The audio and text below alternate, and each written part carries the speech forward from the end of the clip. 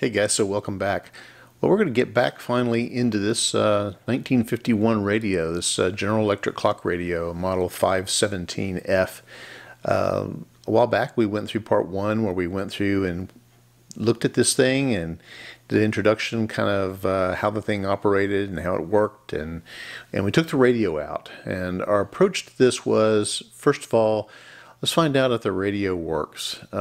See if it's got silver mica disease or some other problem with it that would basically, kick this project to the curb, make it a part set. Because the case is in really bad shape. It's broken in some places and it's not great. So what we did was we went through the radio and pulled it out and got it working. We changed out some of the filter capacitors. We put in a new grid coupling capacitor and got the thing to play. And we have been letting it play for a while to make sure we didn't get silver mica disease showing up in the IF cans. And then also the speaker is just barely held together by bug parts. Sorry, but it's pretty bad. But we went as far as we did with the radio and decided to stop, and decided before we went any further with that, let's find out about the clock and see if the clock is going to work, because that also could basically spell the end of the project if the clock is just not going to function. So in this part, we're going to go after the clock as a project. Got some useful information online from some other sources I'm going to talk about when I get to it. So I'm not the one here showing you how to do this. I'm just using the information other people have provided for all of us. And this is a project just showing my experience trying to do it. And try to make a little bit of improvement along the way. We'll see how it turns out. But hang on, let's go ahead and get started in part two, the clock. Okay, man, is this clock case a basket case? I'm going to take this outside to clean it up once I get the motor out of it. Look, we got it cracked, goes all the way to the front. We got a piece missing out of the side. It's not Bakelite. This is just regular thermoplastic. As you can see, it's quite snapped. I'm sure we can join that up, and I could glass the inside of it if that's what we needed to do. I don't know if still yet if it's worth doing. Let's see what we can do here with the clock. So turn this around, and we've got some screws here. I think these are just the cover plate. So just get these out. So in here we got a couple of components. One of them is the clock, and the other is the switch element.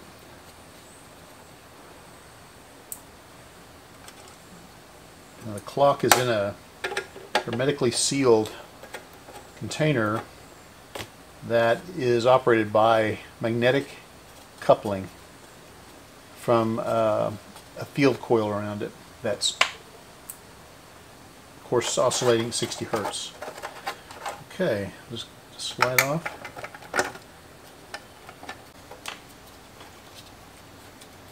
Get through there. More roach cases and a spider nest. Yeah, this is like a zoo in here.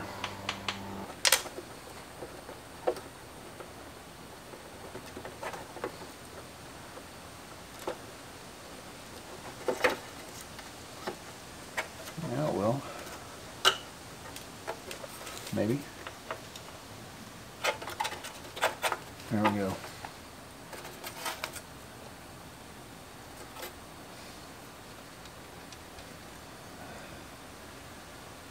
So here's the clockwork.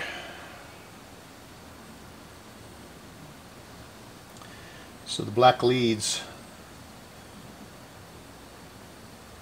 go to this coil that gives a magnetic field that will be oscillating at 60 Hertz. This is the motor in here with a gearbox. So the motor is reacting to the magnetic field through this. This is sealed.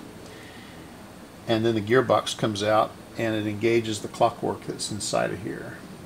Okay. Fun, huh? So our challenge will be to refurbish the oil in here. I saw a really good video by Wardco, W-A-R-D-C-O. He has developed a really good technique for how to get into here, flush these things out, replace the oil, and seal it back up. I'm going to attempt to do what he did. I thought it was a really good idea. and then they seem to work really well. I can get this running, but I don't want to run it for long because I'm afraid it'll start to chew up the gears in there if the oil has gone really bad. Because we really want to see if the thing will operate. So the switch is here, appears to me. So let's see if we can figure this all out. Not the gear works, but the okay. So let's move in the time. So this would go around, operate the clock. No, that's the time. It looks like you're also operating the setting of the alarm here, so I don't exactly know how that works. This has, see, it says set alarm, sleep 60, so this is where you time to let it run out and turn off. This is wake up, so you took it this way, and when the alarm goes off, it turns on the radio. Or if you don't want to wait for the alarm, you just want to turn your radio on, you flip it over to manual, and the radio just comes on. Okay. And the coffee pot turns on too, so remember that. But what you're looking at is you got holes in this brass plated faceplate, and there's actually maroon behind it. Those aren't painted in numbers, those are holes, and it shows through. So, alright, let me get myself cleared up here and we start looking at this motor assembly. I mentioned earlier that this is completely enclosed and sealed. So that's the mechanism that drives the clock in here. Okay, but let's talk about the operation of this. So let's talk about the power going into it. So we turn it over. The power comes in from these two black leads that we have here. Now you remember one of them I mentioned looked like it had been cut, and indeed it does look like it has been damaged. I can't tell if the wire continues through there or not. It does, but I will replace that. So basically the hot leads, the leads from the wall, come to these 2 points. That drives this coil that then sets up a magnetic field that fluctuates at 60 Hertz, and that drives the motor, that drives the gearworks, and then that drives the clockwork mechanism. Alright, so that's the clock mechanism. Now as the clock operates, this lead joins up to the lead from the wall here, and they both join this terminal. Alright, so let me turn this around.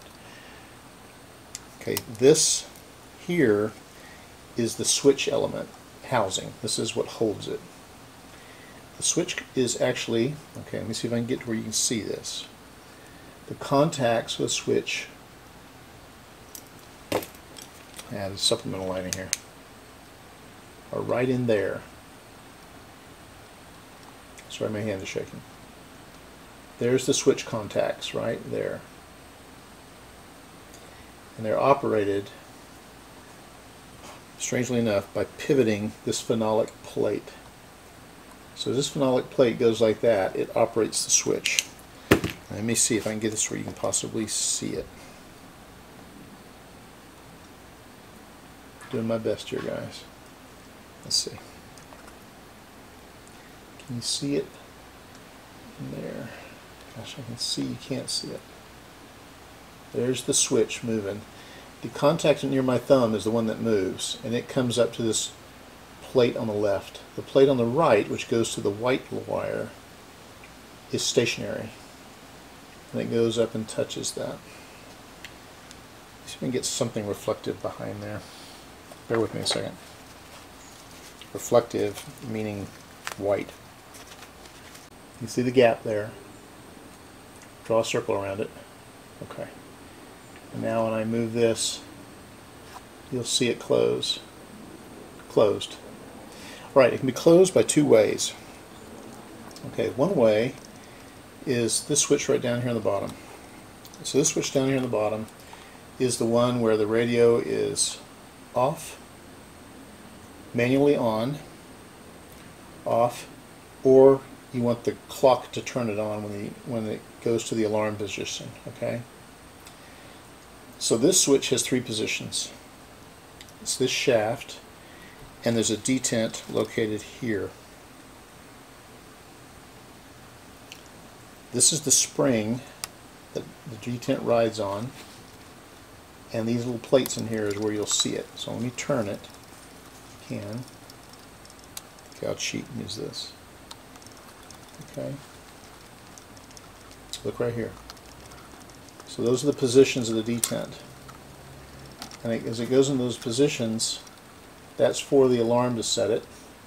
That's off, and now I'm going to switch it to on. And when I switch it to on, you'll see what happens here. See how it pushed that? Well, when it did that, it closed the contacts inside there. So then it's on until you switch it back off. I don't have enough purchase to do it. And then it will allow the contacts to separate again. And they are separated in there, just the paper's not in there anymore. Alright. So then, up here, you can set the clock for sleep. And you do this and you wind this up, and if you have to move it past a certain point. There's a little arrow there you can't see right now. Move this. You want to move it past where it says sleep, and that causes this gear to get in there and engage inside there. So it goes like this, and then begins to engage, and it holds the switches closed by leaning on a lever that's inside there, and it comes over, and it's that little hook, and that little hook pushes on there and makes the contacts close. Contacts right in there. Okay. And then also, if you have it in wake up, then when the clock goes into its mechanism mode, it also hits this lever and pulls that up and makes the contact as well. So that's the contact that everything runs through. All right.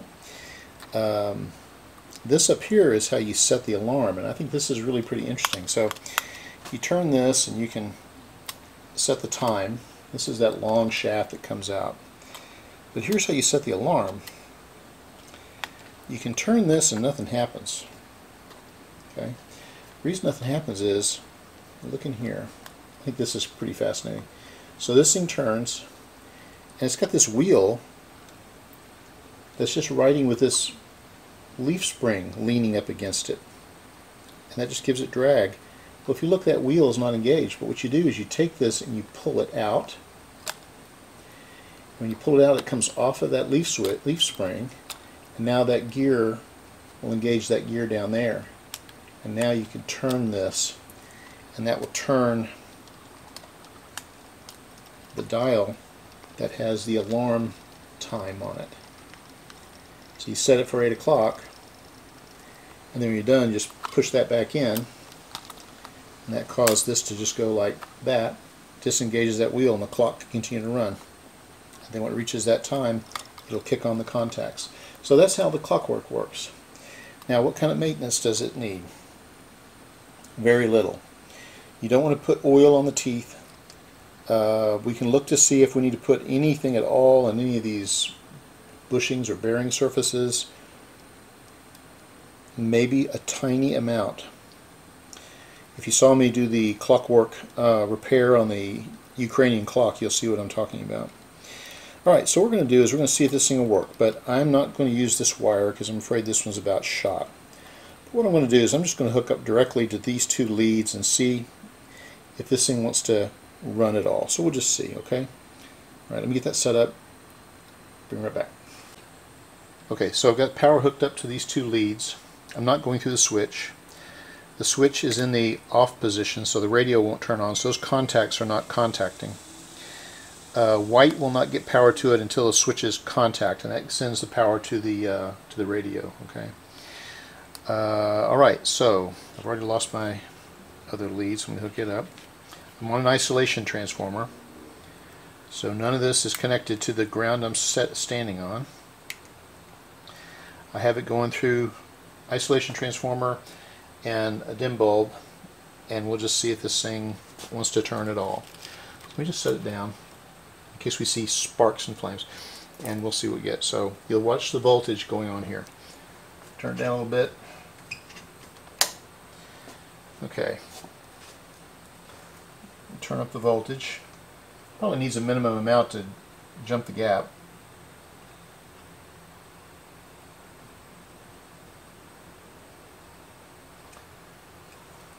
Okay. Getting 70 milliamps. No glow in the bulb.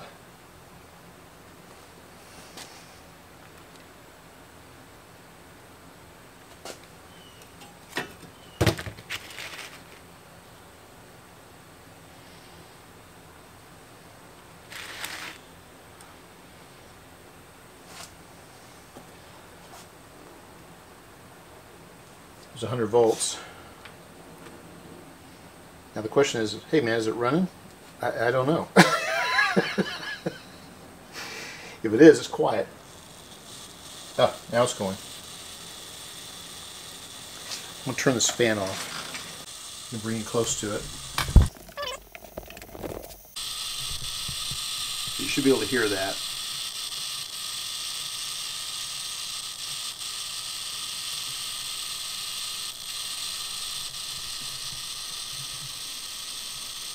Around 100 volts.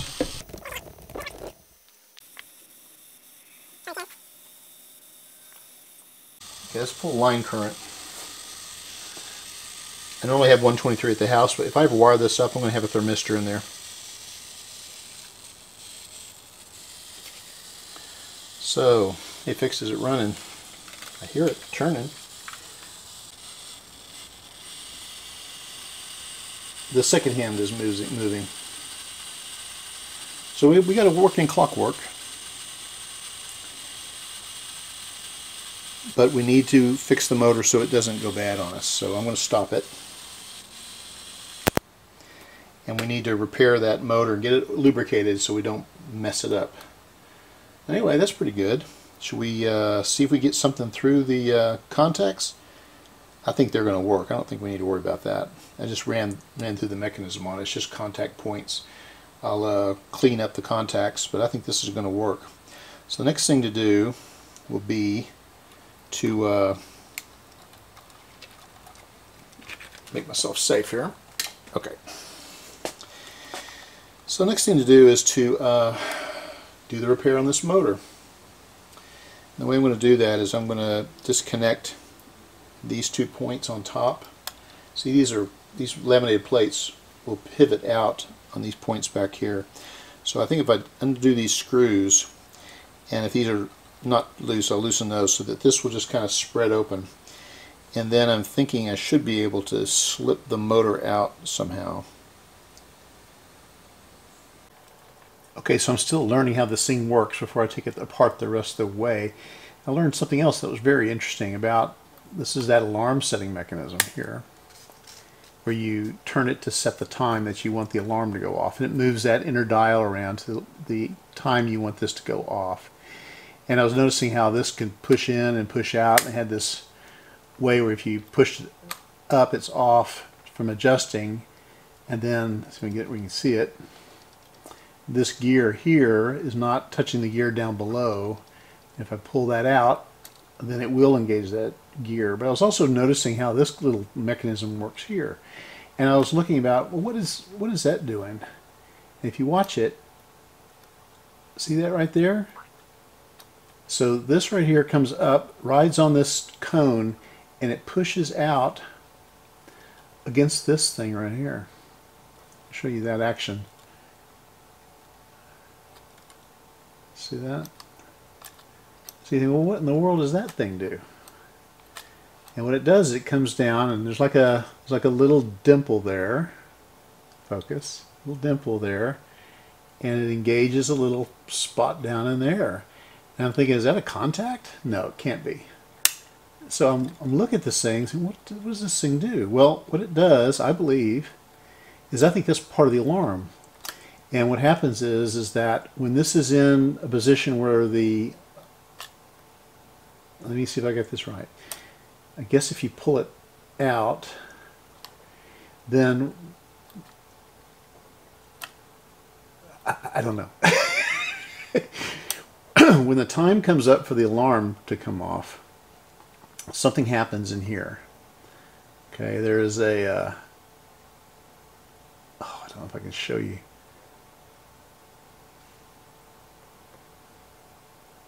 There's a little wheel right there that allows this to drop down even further. Okay, so I'm going to do that, and you may see it click. So what I'm going to do is turn this until the time for the alarm matches the time that it's at or thereabouts. So let's just see what we get here. Alright, so as I turn that, I may have to reach up here to get it.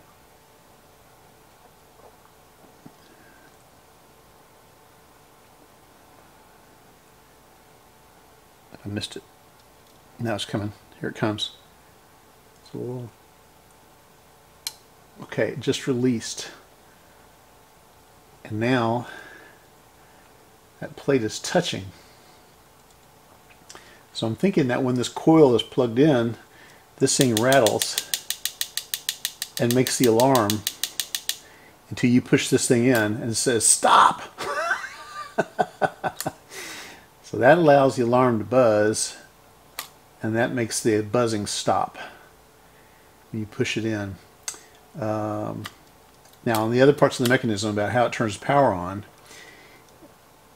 this is a part where you set yourself to sleep, right? You turn this and it'll run down for about 60 minutes and then shut the radio off.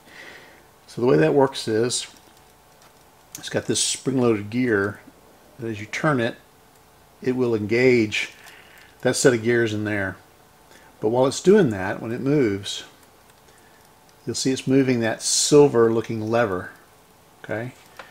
So if I reach in there and move that silver looking lever with my thumb, I can get in there.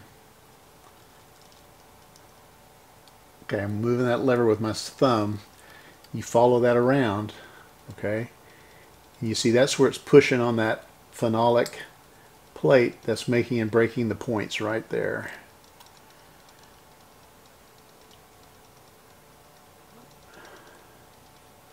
I know, I can't, it's so dark in there you can't see it. When I get this apart, I'll show you the points better. Now, how does the alarm turn it on? That's how the sleep function works. We already looked at how this turns and operates that. So how does the alarm do it? Well, I haven't quite tracked it down, but I think I found the guilty party. If I look here, there's this little plate right here. And what it does is it curls through and pushes on the other side of a contact. I'm sorry, get this back where we're looking at it. So it curls back into there. There it is. This curved piece right here comes through and moves back out of the way and allows that to come up in contact. I haven't found exactly how that works in the gear mechanism, but it has to do with this shaft and this weird little fork piece that runs back and forth, and it has a little tab that runs on the same wheel that's in here that operates the guy that lets this drop. It's hard to see in there. Maybe we'll take a look at it better when we get some of this apart. I don't know. But that's the setup. Pretty cool. Now, one of the questions may be, are you going to take the face off? All right. Well, these hands are radium hands, okay? So the white tips on these hands are painted with paint that have radium in it, okay? And you know it's radium by a couple of reasons. One of them is I happen to know it is. The other one is you'll see where this is cracked. You see the black or gray compound in there? That is a radium nitride. Did I say uranium a while ago? Radium. That's a radium nitride compound that forms. It instead of oxidizes, it binds up with nitrogen in the air, and it turns that color. Okay. I'll show you another way we can tell here in a minute. But you know, if you look at the case of this is not going to be a restoration candidate, okay? So I'm not going to open this thing up. There's no point in it. Depending on what you read about radium, you know about the radium girls, I'm sure, which was a terrible tragedy, obviously. But after they made some changes with the way they did radium, they did it until I think the 70s or maybe the 80s, and they never had another incident, they say. And basically they did some basic safety stuff, including don't lick the paintbrush. You know, it seems kind of silly, but they say that kind of fixed the issue. Yet on the other hand, if you look it up, it talks about how toxic it is, and you need to use a glove box and forced air and all this kind of stuff. So what it does is it ionizes. It gives off a daughter, which is radon. Okay, and it's naturally occurring. It comes out of wherever you see, like even granite, I think, puts it out. And it can accumulate on things like basements and things in parts of the U.S. and other places, and it can be dangerous. And where I have here, I'm in an open garage that I open up, and air doesn't really, concentrate in here. But I'm probably never going to take this in the house. I'm not going to have it around kids or anything like that. But we'll show you a little bit more about this in just a minute. So we've been talking about radon as being given off as one of the daughters of radium, but the thing that's probably more dangerous in my situation here, it has to do with the particles. And you see how this is cracked and so forth? There's probably dust from these paint inside this crystal. Okay, that's probably one of the main dangers of radium, is ingesting it or inhaling it.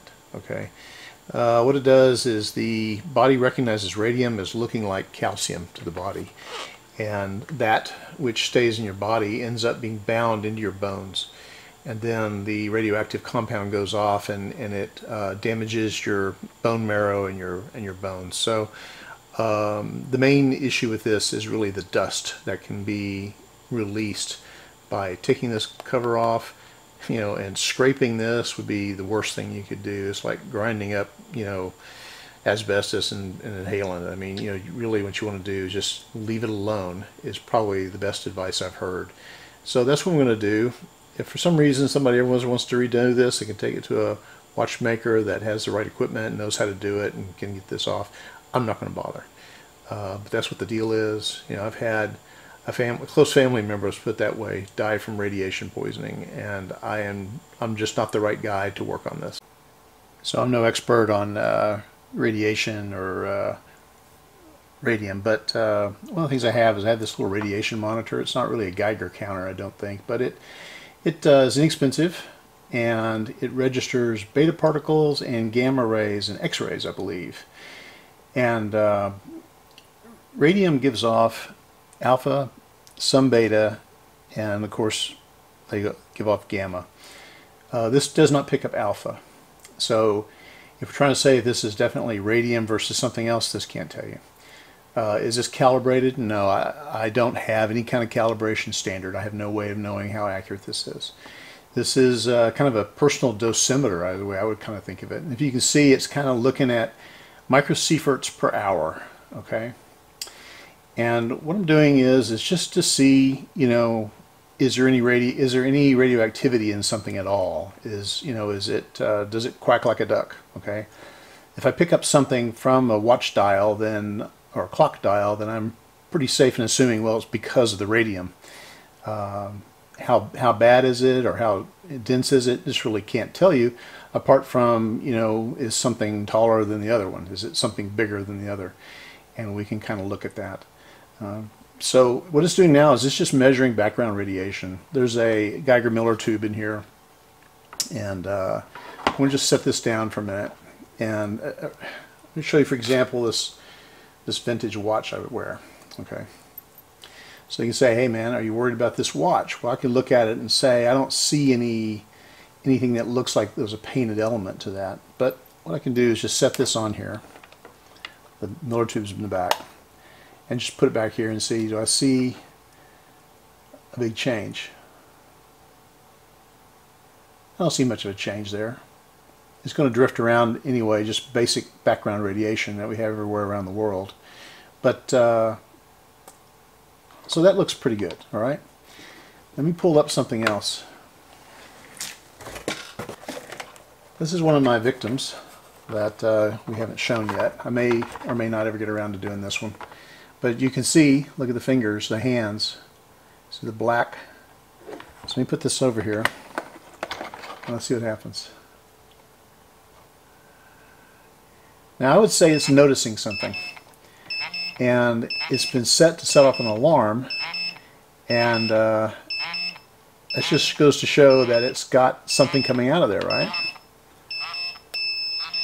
So that is radium. And you could even make the argument that this is even worse than the one we've been working on, because it's got a plastic face and it has holes in it, so the radon gas can come out fairly readily. Okay, but in truth, I mean, even the other one that has the glass with pressed down, I mean, it's a gas. It's not gas tight. The radium's going to be able to get out. So, but anyway, that one has some radiation to it. And what did it do? It got up to 3.5 or something like that. Go back and look at it. It's got to reset. Okay.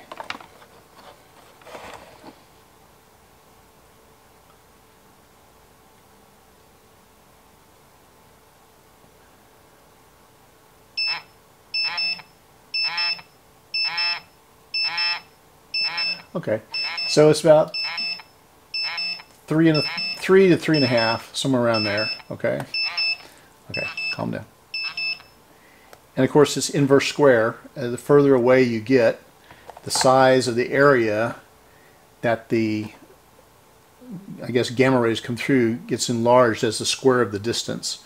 So if I held it back here, you know, it'd be a different number. All right, so now let's look at the guy we've been working on. So let me turn this back on.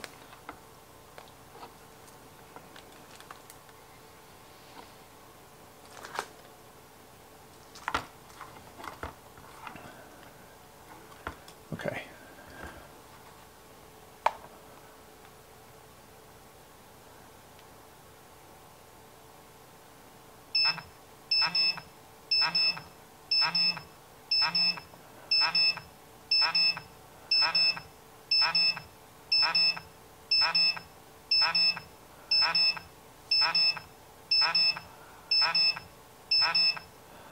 So as you can see, this one's going higher.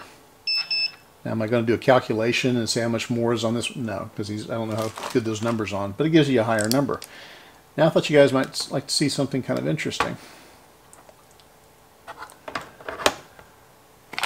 Back in my college days, I ended up getting a old Rolex watch from the 50s. Okay, like this. I wore this thing for years.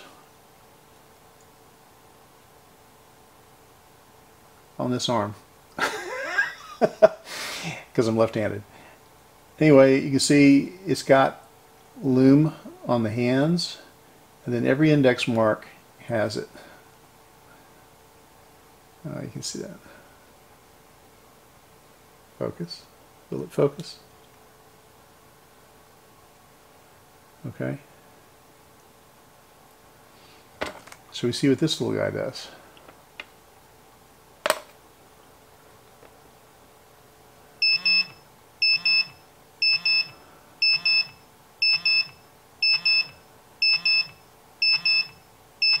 I wore this on my arm for years. Okay, and look how much more it puts out. Now you might be thinking, well, maybe it's the fact that the glass isn't giving you, the crystal isn't giving you much help.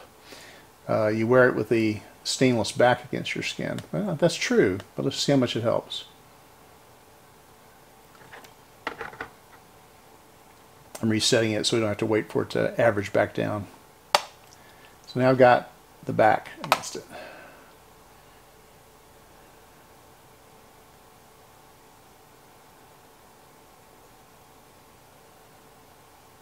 Trying to find where the Geiger Miller tube is. There you go.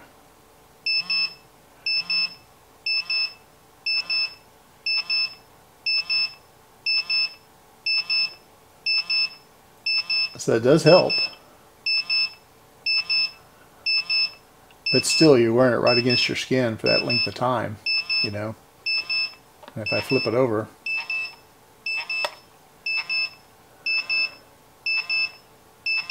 rock and roll, huh? So anyway, that's part of the reason why I'm just not going to, I'm not going to open the clock up and try to restore this thing. There's just no point in it. I know people who do, and that's up to them.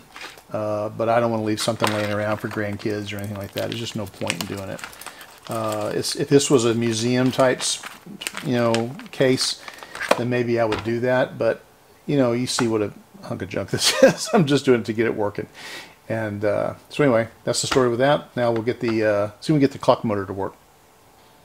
Okay, let's get the motor apart. I think the correct terminology for all of this is the motor, and Telechron uses the terminology, the part that we're going to remove is the rotor. Okay, so I want to keep track of which end is up. We got the Telechron is facing over here towards the 3 o'clock face. It's got some dimples and things that help align it in the right position, so I think I can get it back in there. So I'll take this thing apart now, see if we can get this thing open and get it out of there.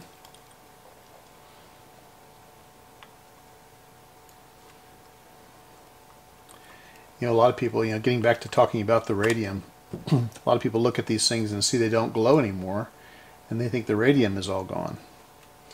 Well, what it is they mix radium in with a fluorescing compound, and the radium is exciting it, and that's the part that glows, is the compound that fluoresces with the radioactivity bombarding it. And over time, the radioactivity degrades that material and it no longer fluoresces, but the radium is still there. The half-life of the radium that is used in these things is 1,600 years. So the fact that this is 70 years old or so, the radium is full strength really. So you can't take much comfort in that. Let's see, does this spread? Okay, I'm going to have to do some more work in getting these off. They may be glued in place. Hang on. So watchmakers know how to remove radium from hands safely, and it can be done, and by all means have it done. If you want to try to do it yourself, I mean, people have said here's how they do it. It's up to you. You do you. At this point I'm not going to. Okay, that part fell out. I believe it was in here. I'll look at some pictures and see how that was. But meanwhile, this is spreading open nicely. And let's see, this is hitting that standoff and hitting that standoff. Can I get it off? Okay. I snuck it out. So you can see the witness marks of the 3 dimples. 1, 2, 3. But I think that once it goes in there, the position, it has to go in one way. Okay, so here is the sealed rotor assembly. Looks like it's an H3 type. And we can look up what year this is. I think this one, is that an 8?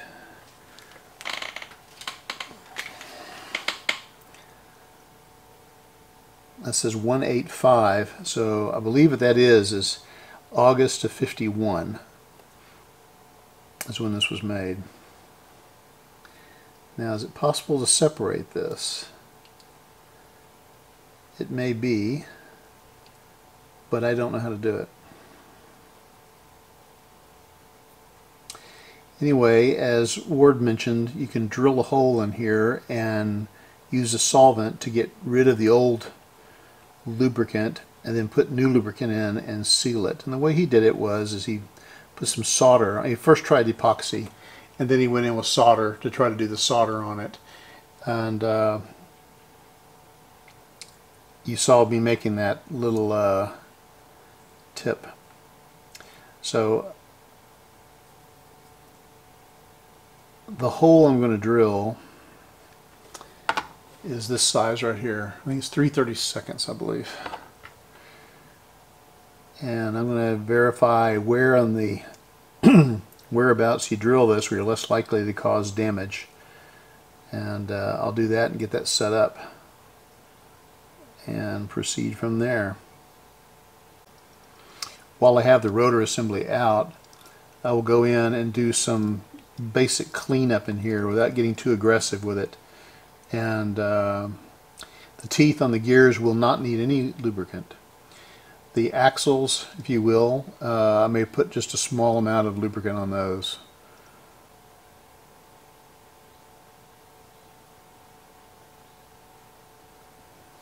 I know there's people that say that you can heat this up and then put some lubricant in that little cup there, if you will, and as it cools it'll draw the lubricant in.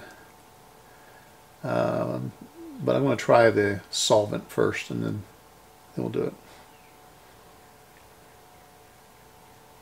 Okay, so what I'm doing here is working on the clock. I was looking a lot at what was being shown about how to drill into the body of the clock motor, and Ward was looking at how to get the solder to cover over the hole. He tried it with epoxy, and then he tried using solder, and he was worried about the solder getting inside the hole. And one of his commenters made a helpful suggestion. He said that they used to do something similar, and what they used was a brass rivet that they dropped into the hole and soldered the head of the rivet to the case. I don't have any brass rivets, but what I do have is a brass nail. So you can see the brass nail has got a little bit of flashing on it. It's kind of looks like a stamping of some kind, really. There you can see it. You can see that flashing there. So what I did was I mounted this in my mini lathe, which we're going to call a Dremel tool, and I used files, needle files and others, to remove all that flashing that was on there. And now what I'm doing is I'm going to go through and try to part it off. You can see that I'm going to leave just a little bit of a shoulder for it to drop down inside of the hole, and I'm going to try to part it off below that. And I've been working my way through. I thought I'd use a saw blade to try to get through here, and I'll show you how that's working. Also just took some sandpaper and dressed up the head of the nail while it was spinning around. So I'll show you how that's going. I may try something else too. So I've got this turned down at low speed. What I'm doing is I'm just taking a metal blade, a blade for metal, and just trying to work my way through and doing a part off here. I'll get my glasses so you can see.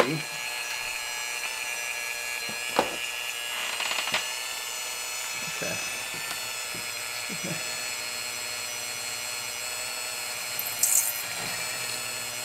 So the idea I'm trying to do is just basically create like a part-off tool with these little teeth, and this is not easy to do. I'm making a lot of brass dust. There we go.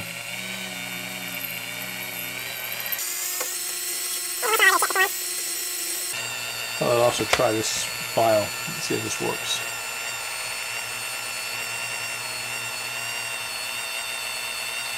You see what I'm doing? Yeah.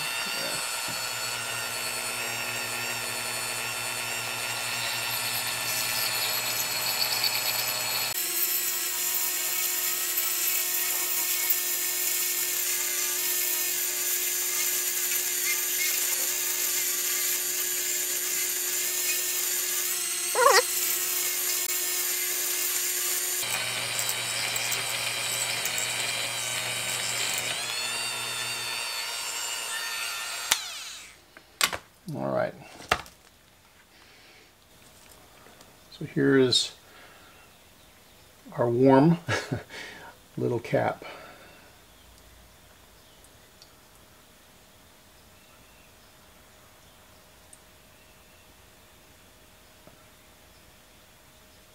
And we'll see how that does. Let me see if I can get to where you can see that a little better. There. It's just got enough of a shoulder on it to drop down inside the hole I'm going to drill. Come on, focus. There you go. There's the cap. It's got a shoulder on it, and it's got just enough of a cylindrical section there to drop inside the hole. Won't go in much beyond the thickness of the brass I'm going to drill through, and then I'll just solder that down to the outside of the case, and I think that'll end up giving us less worry. We're going to have solder or something get down to the mechanism. So I think that worked out okay. Cheaper than buying a lathe. Just have to be patient.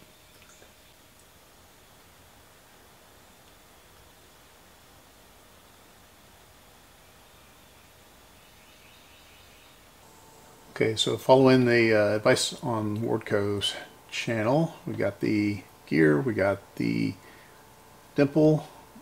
I've marked it here, and what I'm going to do is I'm going to drill it with a 3/32 bit, and I'm going to do a bit of a start here. I've got this turned down to light, just give myself a place to start.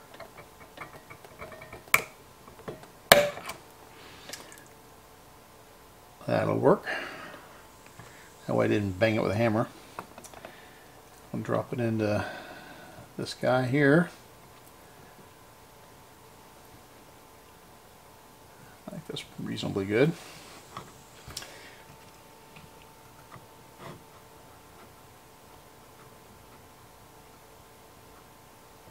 Okay, I've even got the depth stop on my drill press set to keep it from getting run away. I may have it a little too shallow. I can tighten it up. According to what recommendations people have made, I'm going to put a little bit of white lithium grease on here to possibly catch chips. Did it work? I guess it catches some. Probably the ones that are coming out anyway. Does it catch the ones that are going in? I don't know. But it's not going to hurt anything for sure, so I'll do it anyway. Okay. So I believe we are ready to go.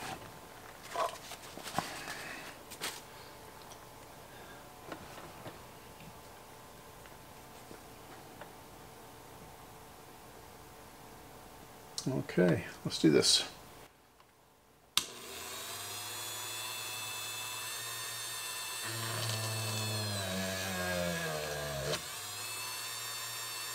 I see a lot of shavings going everywhere that aren't held up in the grease, so anyway.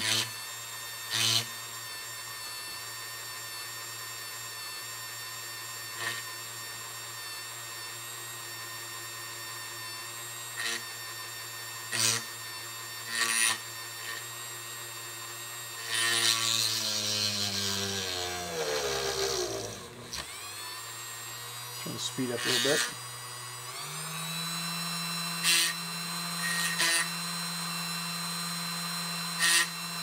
I can't see. Let me get my eyes on.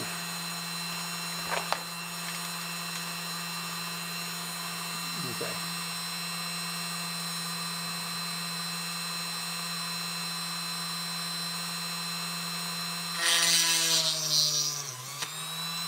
And we are through.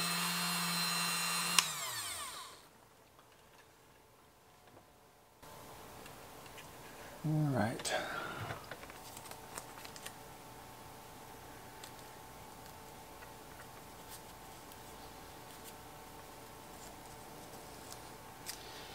Okay, we got ourselves a hole.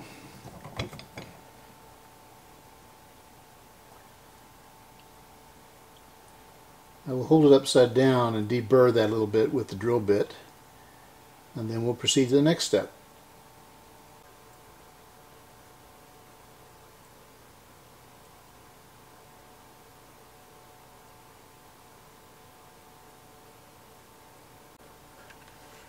Okay.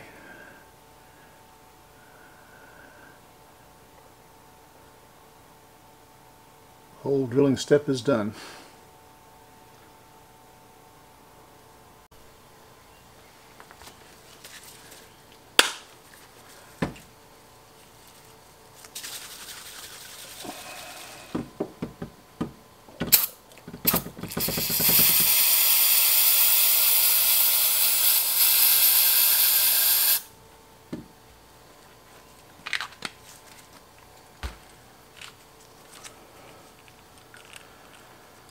Okay, I got a blunt tip needle, we got some brake clean, got a jar to exhaust it into.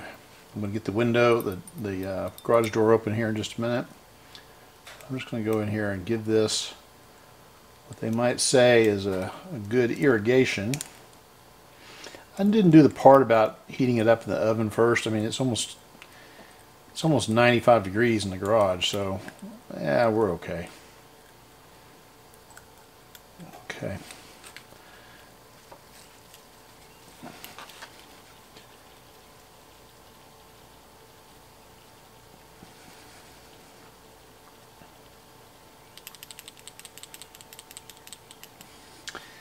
Brake Clean is a pretty thorough cleaner, and it doesn't leave a residue. It dries really fast, quite volatile.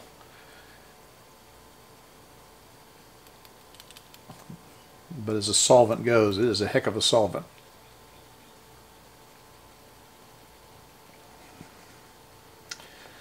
Let's see if any of this will come out on its own. Yeah. Looks pretty clear, huh? Okay, we're going to go down here to the bottom, as Ward did, and see how it works. Find my way through the gear train.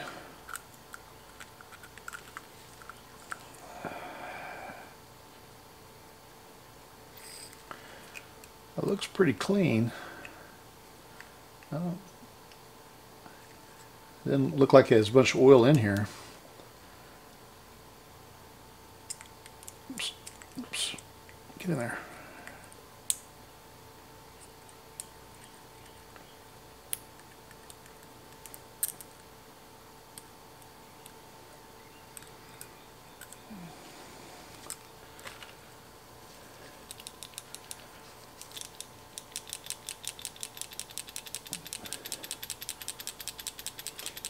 Now, we don't know is whether the teeth were already damaged, you know, from this thing being used before we got it. There is a fellow online I saw that rebuilds these things. He cuts them open, and I mean, he treats these things like these are, you know, clockwork mechanisms, as they are, and he does burrs and bushings and just really first-class looking work. It still looks pretty clean. I'm going to go ahead and get this out.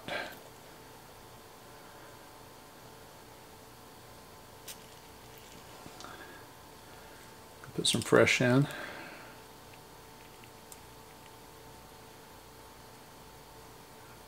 This syringe I was able to buy at a local feed store. It's for vet purposes. But the needle I got for, it's a bottle that you can use for doing flux. It was longer and doesn't have a jabby point, as they say.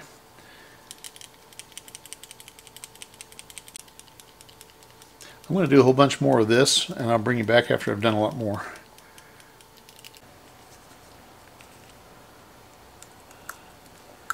So I've done quite a bit of this. I'm removing the last bit.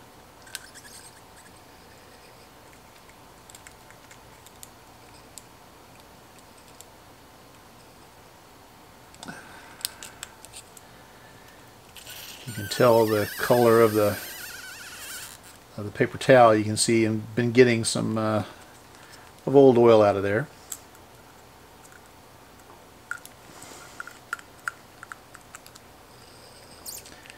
And I think about got all the brake clean out. Okay, so what I'm going to do is I'm going to let this set upside down for some time, hours, and we'll see how it does. I'm going to take this outdoors though, so this can evaporate out. It won't take long, but meanwhile I'm going to set that up and let that dry out.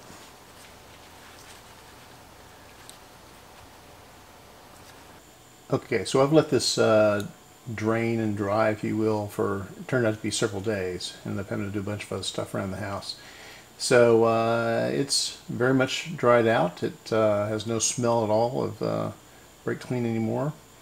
And so it's time to put the oil in.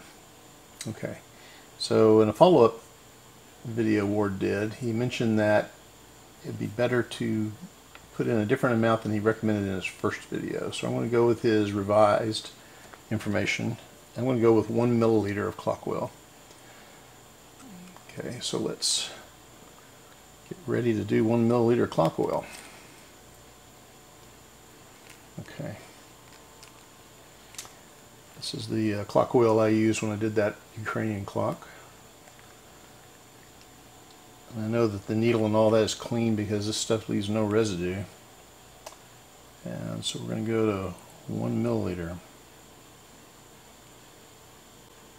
Alright, I'm 1 milliliter.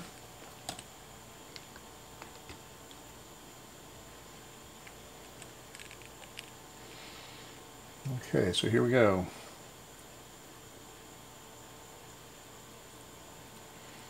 I'm going to kind of move this around so that it kind of hopefully gets a little bit in the gear works, although it's supposed to spread out on its own. There's some plates that help spread the lubricant by capillary action.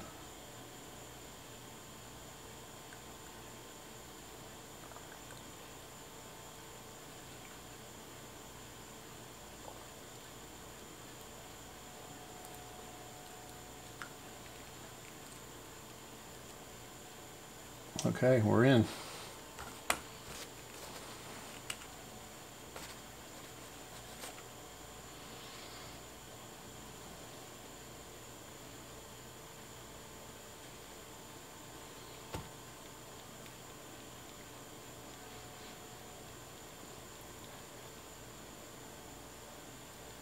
Now before I seal up the hole, it'll be tempting to see if it works before I go any further.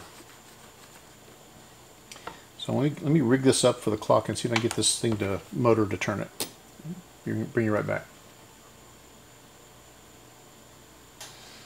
Okay, see how slow that pepped up because it's energizing that coil.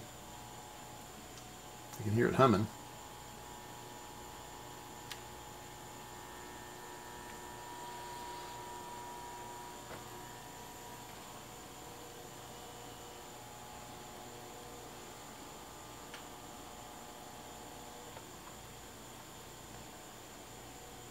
Okay.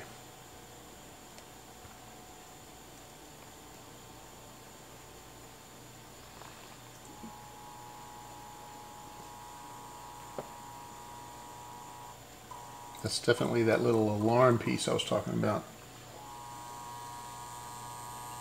Get up.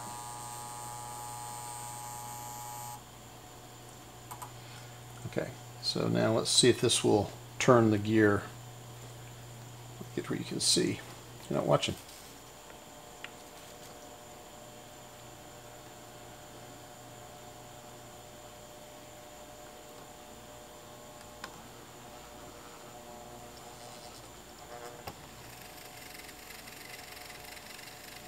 It's turning.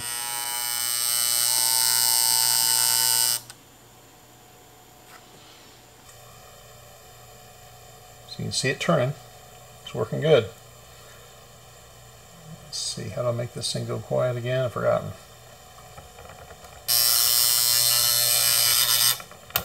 There you go. Shut up. Alright, so you can see the gear turning.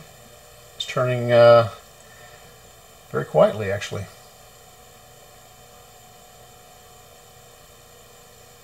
Okay, now the next challenge is to seal up the hole. So let's see how that goes.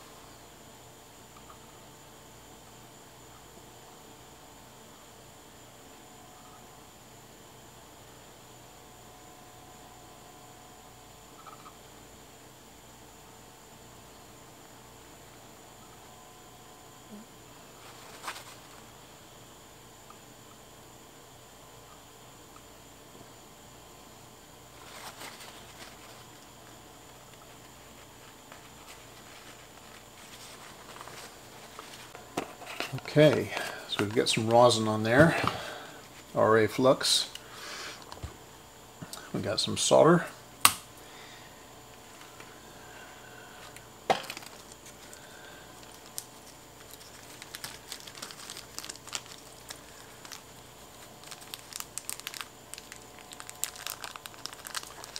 And we've got our little cap.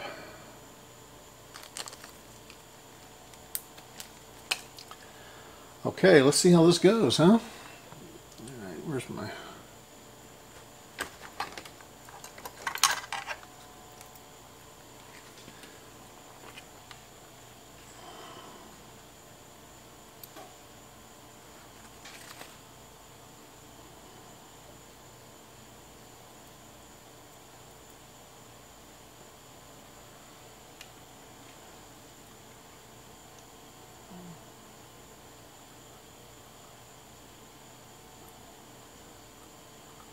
Now it doesn't go down perfectly flat because I probably could have put a chamfer on that hole when I drilled it, but you know what, I think I like it not going down quite all the way. I got enough to get solder underneath it, but if I need to get it off, I got something I can get underneath it with. Okay, I've got a 260 watt.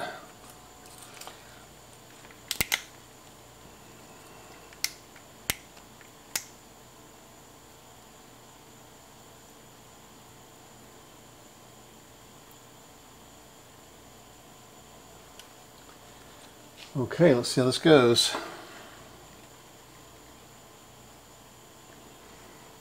That way to brace my hands here.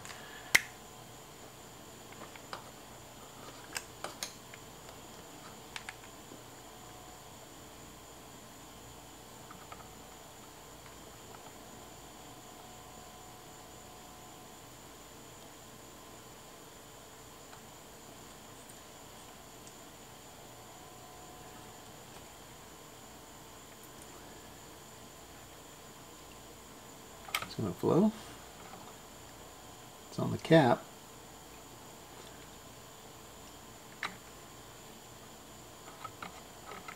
Come on. Come on, steady hands. Okay, now we got it.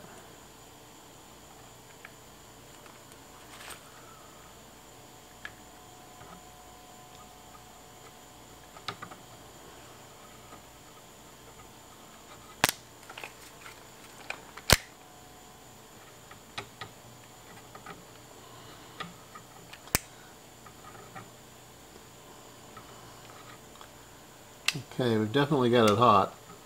Hope it didn't destroy anything.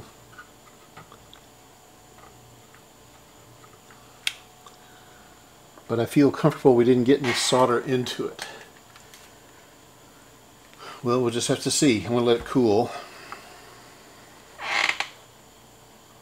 It's really hot there. I hope it didn't damage the seal here.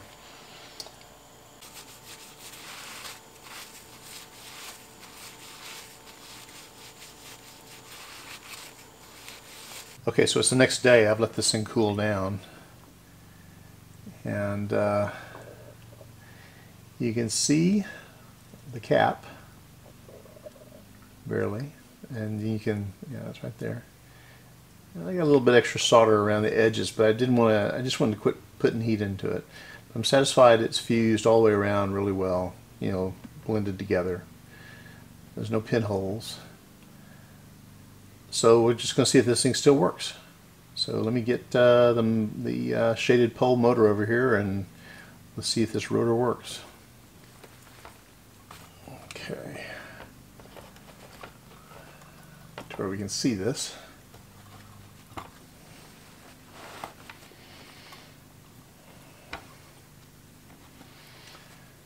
Alright. So I'm going to turn on the voltage to the motor. Let's see, am I going to hook up right? Yeah. 120 volts. Okay, 120 volts. I tightened down the screws that were up here because the coil was buzzing a little bit on the screws when I was doing that test yesterday. So I tightened that down, and that seems to have quieted it down quite a bit. Okay, let's pop this in and see if we get anything happening.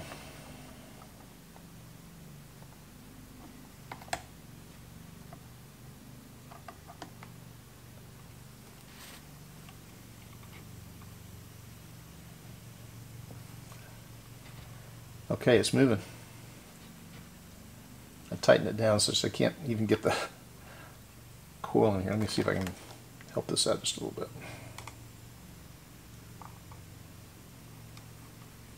A little bit of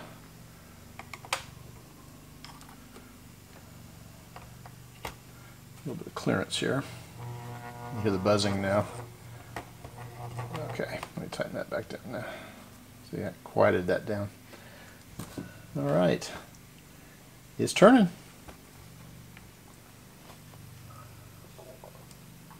Looky there. And it's quiet too. That noise you heard was my stomach. We got somebody doing the lawn a couple houses down, but you hear some mowers, but this thing is totally quiet. I'm going to go mobile and bring you in close.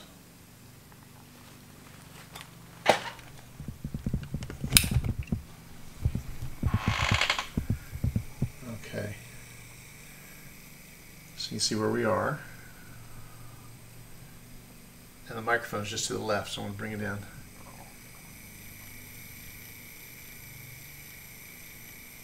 I mean, if you can hear anything there, from where I'm sitting, you can't hear anything.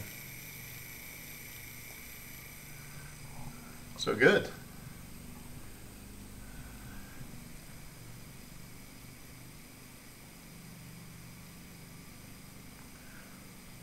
Good, we'll take that for the win.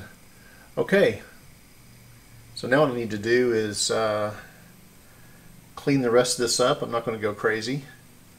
Maybe do a little bit of lubrication carefully. I won't be hosing this down with WD-40. I'll be making it carefully, lubricating just a certain point so it doesn't accumulate junk and dust. I'll bring you back when I got all that done. I'm sure you don't really want to see all that. But yeah. I'll take a win whenever I can get it. Alright. Good news. This thing's still wanting to buzz. Let's see if it's still wanting to buzz. Where's the control for that? Is it over here? Yeah.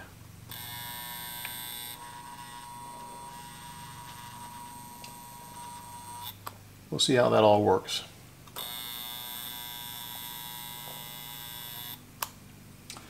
Okay, we're going to clean this up.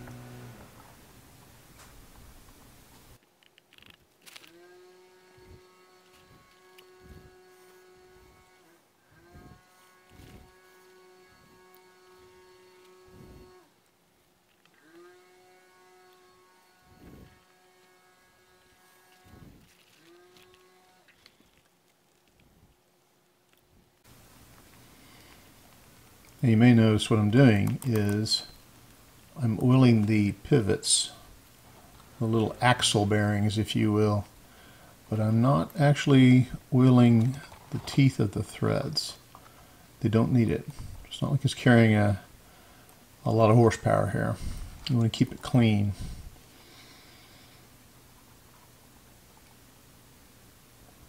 And you just go in there and touch a little bit of where the oil is meant to go and it'll suck it right in.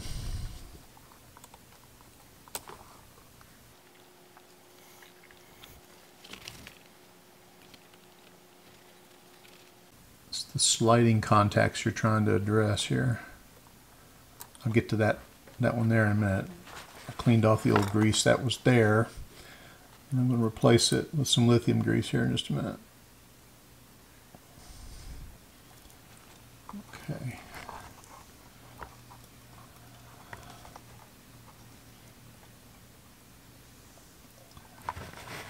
You see how that's just sucking the oil in.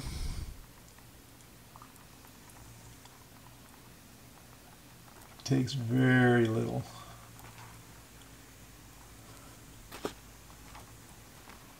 I'll put a little grease on that detent mechanism too. Okay.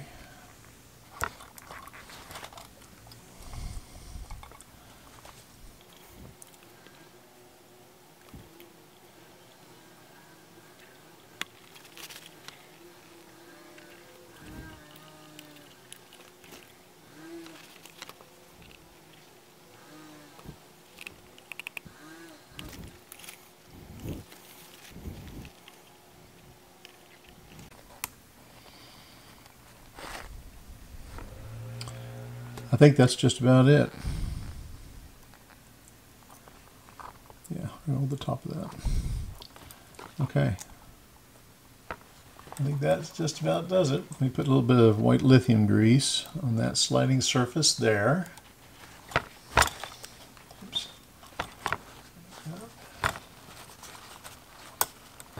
That surface right in there.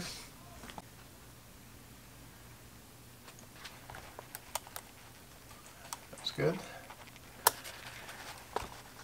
And I said I want to put a little bit up here on this detent. Let's see.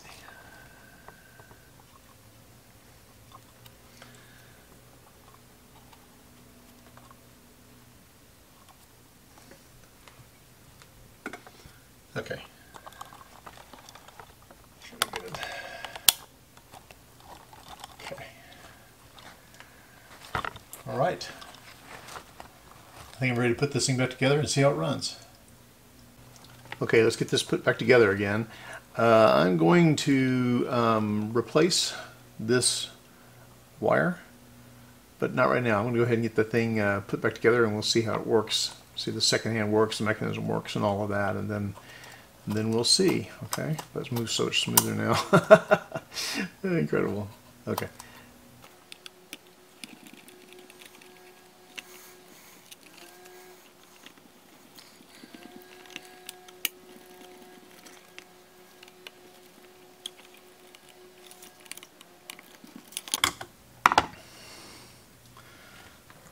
Okay, so let's see if we can get this in here. I guess these spring-loaded posts will go in afterwards. We'll see. Okay.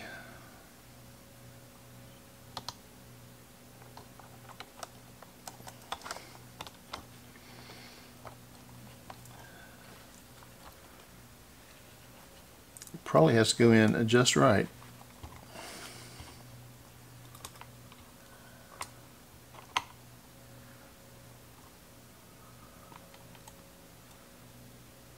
Okay.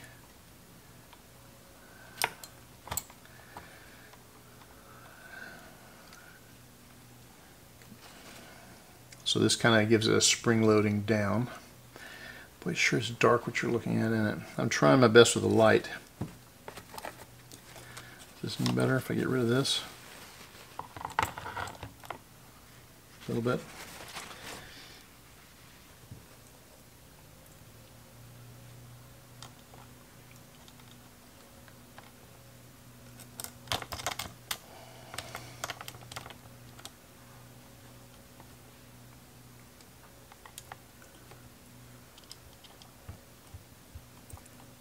I know I'm turning it backwards.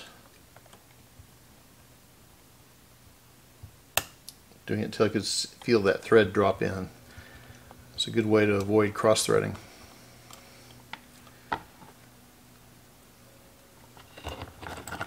Okay.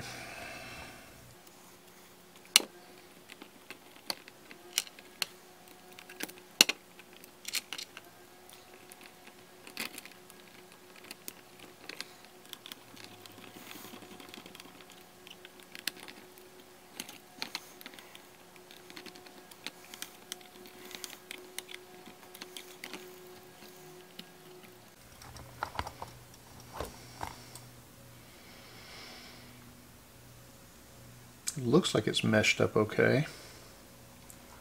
I hate to tighten it down until I know that it's engaged okay, otherwise I might mash it up. So let me give it a little bit of room to move around, and we'll see. Okay.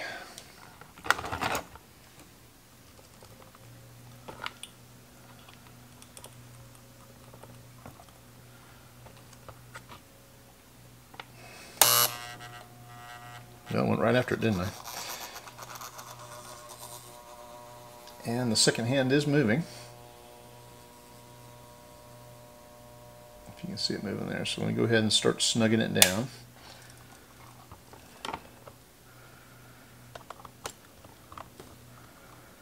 Thinking maybe that would help it seat it.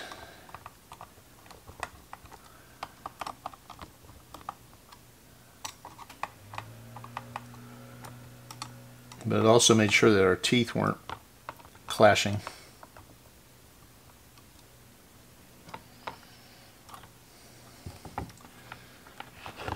Okay, turn the voltage down a little bit this time. Now let's see what we got.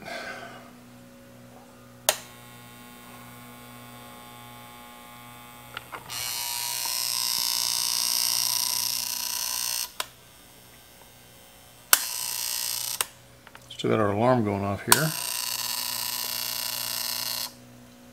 Okay, now let's shut it off. Okay, I still hear a little bit of humming. I've got a little nut I need to tighten down underneath here. I'll get onto that, but that makes it quiet.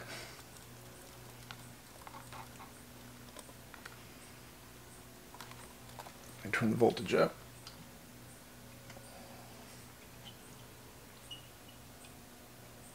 .120 volts.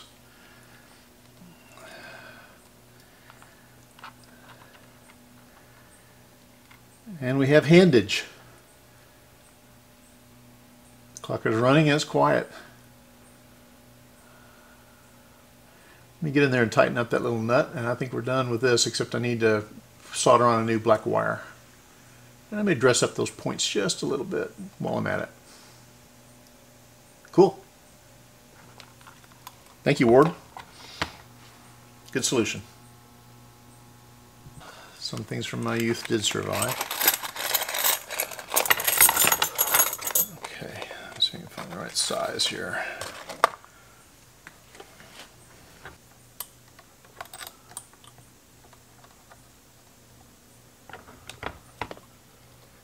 Maybe too large.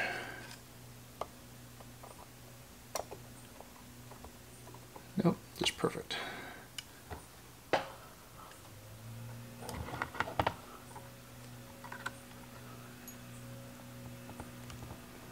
Okay.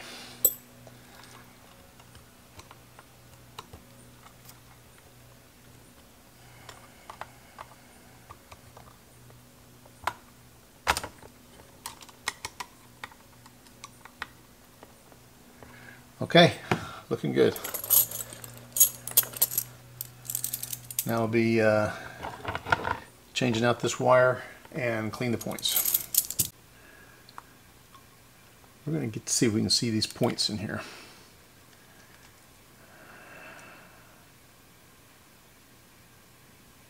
There they are. There you can see them.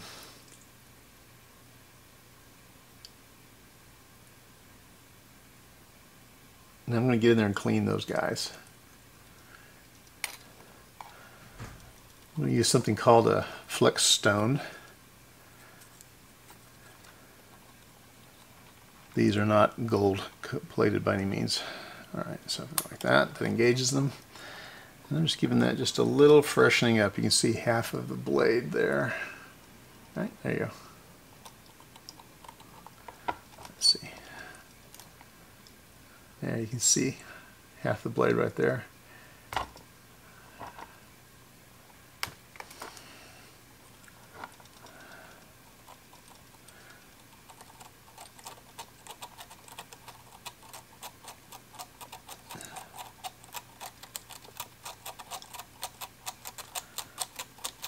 Just meant to knock the carbon off of them.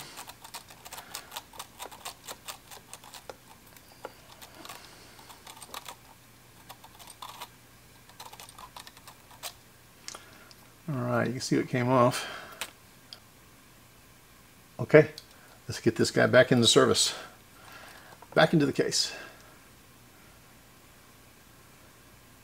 Okay guys, I'm going to break this one off here. We got the clock taken care of. I think it's going to work okay.